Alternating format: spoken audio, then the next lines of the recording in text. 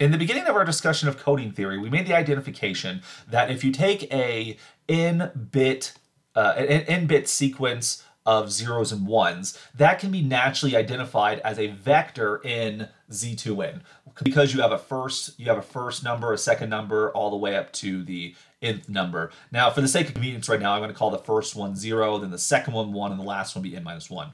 Now, these vectors of Z2n in a very natural way can be identified with polynomials in the polynomial ring Z2 adjoining X. So the polynomial ring whose coefficients come from Z2. And this is then to explain why I identified the indices in the following way. The vector 0, 1, A1, excuse me, A0, A1, A2, all the way up to AN minus 1, that can be identified with the polynomial whose constant coefficient is A0, whose linear coefficient is A1, whose quadratic coefficient is A2, and then finally whose leading coefficient is AN minus 1. We can identify a vector in coordinates with a polynomial whose degree is at most n minus 1. And so commonplace in linear algebra is to consider the set of polynomials where the degree is bounded above by some fixed number, say n. So we're gonna borrow that notation, and this is very common in linear algebra, such as Math 2270 at SUU. Take the set P sub n, and we're gonna make that be the set of all polynomials whose degree is at most n. And in this situation with coding theory, we'll assume the coefficients are coming from Z2. So because of that, it's a very common thing to prove in linear algebra that the set of polynomials whose degree is at most n minus 1 is isomorphic to the vector space Z2n. And be clear, this is an isomorphism of vector spaces. And it's just this identification that's we're talking about right here. This identification will preserve the addition structure. That is, the way we add vectors is exactly how we add polynomials with respect to this identification. When we add like terms of polynomials, that's just what it means to add component-wise with vectors. And then scalar multiplication also means the same thing. When you scale a vector, whether it's Z2n or honestly Fn for any field, when you scale a vector, you just times each of the coordinates by that constant.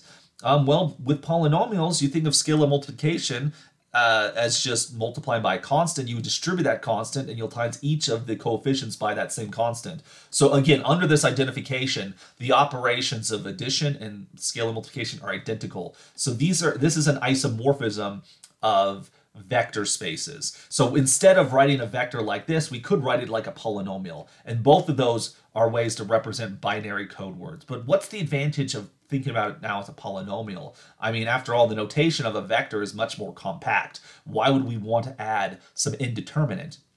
Well, the basic reason is that we can identify polynomials inside of a ring. So like Pn is a subset of the ring Z2x. And since Z2x is a ring, I mean, it's actually a highly structured ring.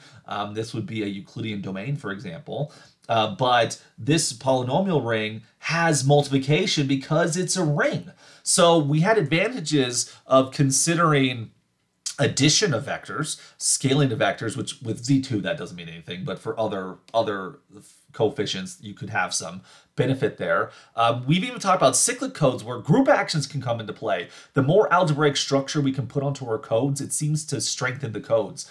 Could we add in addition to addition multiplication? Well, if we think of them as polynomials, there is a multiplicative structure going on there. So let me show you how one can build a code using polynomial multiplication. So imagine you have an m-bit message, which we can identify then with a polynomial in the set P sub m minus 1. And then suppose we also have a polynomial g of x whose degree is n minus m in that situation. Now, the degree of m is at most m minus 1 in that situation.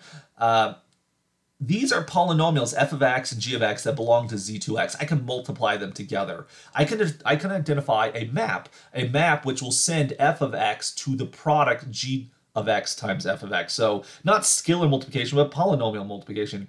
So I can define a map which is multiplication by g.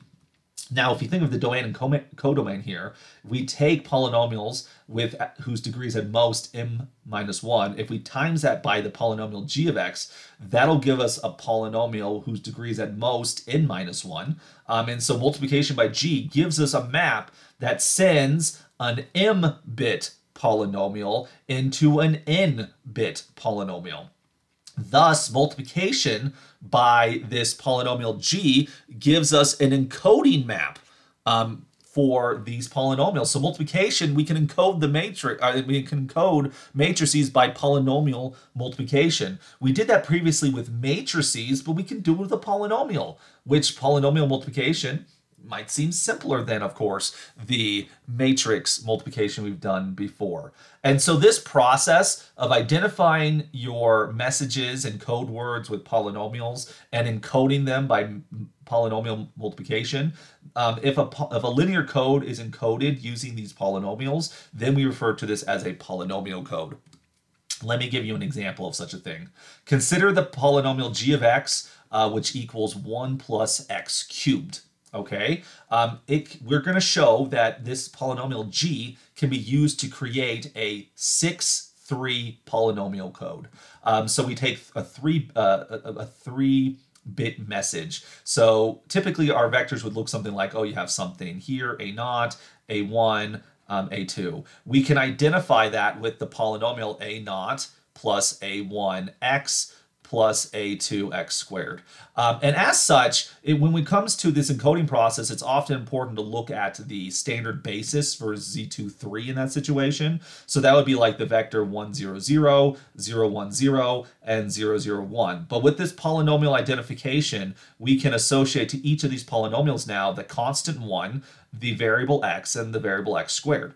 And so when it comes to encoding, because we have a linear map, because after all, multiplication by a polynomial is linear, polynomial multiplication will distribute over addition, and it would also be compatible with scalar multiplication. Multiplication by a polynomial is a linear map here. It only suffices to say what happens to a basis. So if you take 1 times g, you're going to get g of x, 1 plus x cubed. If you multiply that by x, you're going to get x plus x to the 4th. And if you multiply g by x squared, you're going to get x squared plus x to the 5th, like so. So using the standard bases, 1x x squared and 1x x squared x cubed x to the 4th x to the 5th, which this is the standard basis right here of P2, and this is the standard basis of P5, like so. Then this identification right here, 1 goes to g, x goes to xg, and x squared goes to x squared g. Notice what happens here. We're going to take this vector 1, 0, 0. This is going to be identified with 1, 0, 0, 1, 0, 0.